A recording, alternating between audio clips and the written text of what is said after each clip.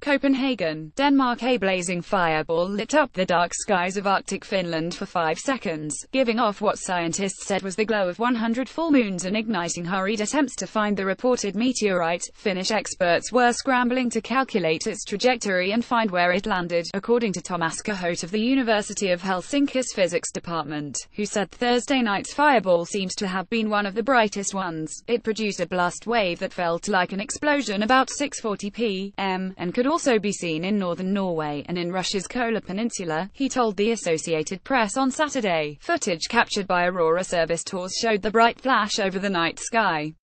It might have weighed about 220 pounds, according to Nikolai Kruglikov of Yekaterinburg's Urals Federal University. We believe it didn't disintegrate but reached a remote corner of Finland, Cahote said, adding that any search plans for the meteorite must face the fact that right now we don't have much daylight, 4 hours, to be precise. The Norwegian Meteorite Network said the fireball had the glow of 100 full moons and likely was going northeast, perhaps to the Norwegian peninsula of Varanger, north of where the borders of Russia, Finland and Norway meet. Cahote said scientists looked forward to any space debris they can get their hands on. We are happy to recover it since this is a unique opportunity to get otherwise inaccessible space material, said Cahote.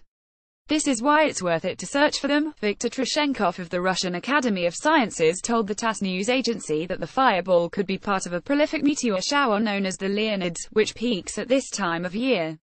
He said he felt Thursday's fireball likely wasn't the sole meteorite, but others maybe were not seen due to thick clouds elsewhere. Trushenkov told TASS that meteor showers can be even stronger.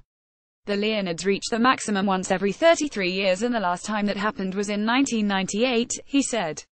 Amateur astronomers in the Arctic then saw about 1,000 meteors, 40 meteorites and 1 fireball in just one night. In 2013, a meteorite streaked across the Russian sky and exploded over the Ural Mountains with the power of an atomic bomb, its sonic blasts shattering countless windows and injuring about 1,100 people.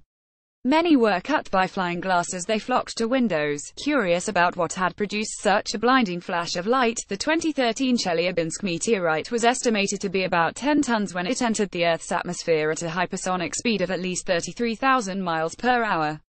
It shattered into pieces about 1,832 miles above the ground, but some meteorite chunks were found in a Russian lake.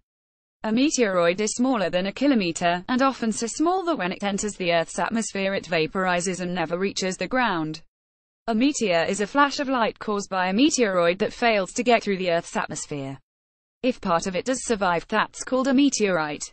Asteroids are generally larger chunks of rock that come from the asteroid belt located between the orbits of Mars and Jupiter.